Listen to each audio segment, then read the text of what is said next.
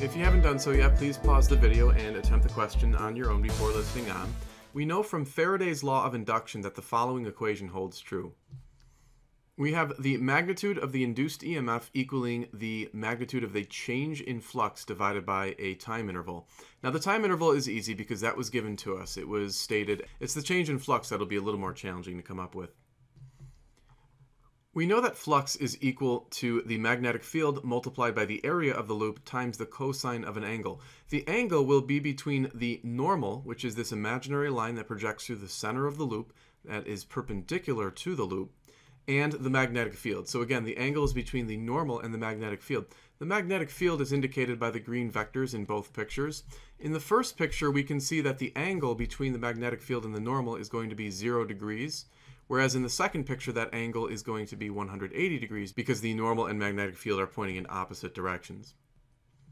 We'll also note that initially the magnetic field had a strength of 0.3 Tesla, whereas in the final situation the magnetic field was only 0.2 Tesla.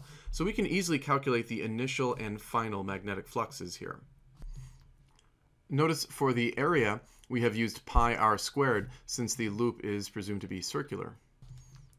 When you calculate these, you should get an initial magnetic flux of 0.0848 Weber and a final magnetic flux of negative 0.0565 Weber. Now that we have those values, we can plug into the formula because a change in flux is simply the final flux minus the initial flux. And when you plug in the known values and compute this, you should get approximately 0.094 volts. Or if you wanted to convert that into millivolts, you can move the decimal over 3 places to the right, and that would give you approximately 94 millivolts. Either answer, of course, would be acceptable. So thanks for taking the time to watch this video. If you'd like to, please subscribe to the channel. Also, you are welcome to send in your own question to the email address listed on the screen.